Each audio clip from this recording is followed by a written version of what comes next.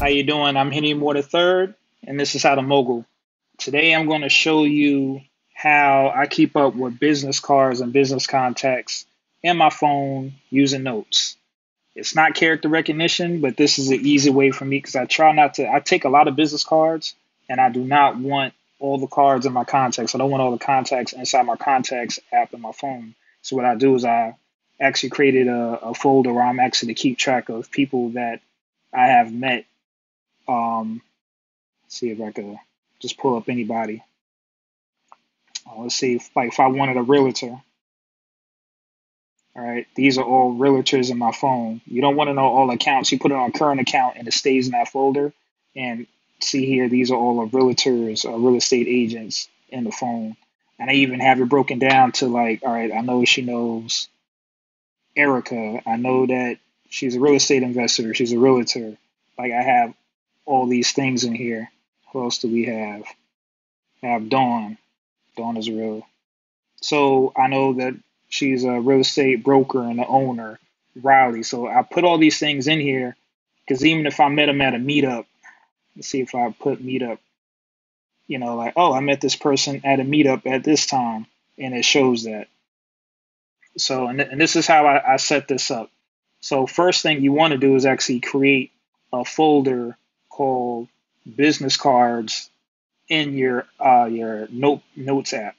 So I already got it, but I'm gonna show you how to do it. In the lower right, see where it says new folder, and you just go ahead and type it out. You can call it whatever you want, but business cards make it easy. So let's see, cards, and I'm just gonna put two. And I'm only doing this because I already got a business card folder, and I'm just showing you how to do it. So I have that folder. All right, let's click on the folder. There's nothing in here now. So what you're going to do is actually you're going to do a new document at the bottom right. Tap that. We're in a new note. So let's see. I have a card. This right here is my boy Kelly. He's a real dope artist. Make sure you check him out. I put his Instagram down. See if we can do this on this right here on top of this on a Pro. So if you see this little plus in the middle, if you click on that plus icon, you have four options: scan documents, take a photo, video, photo library, add sketch. What you want to do is scan documents. Now you're going to just line up the card. Well, you don't have to line up the card. You see it's coming out with this yellow boundary box. Just take the picture. And you can drag these corners to make it fit if it doesn't do it right. And it doesn't have to be perfect. But I usually don't do it unless it really jacks it up. But it don't have to be perfect. It just got to be good enough for you to see. You're just going to keep the scan.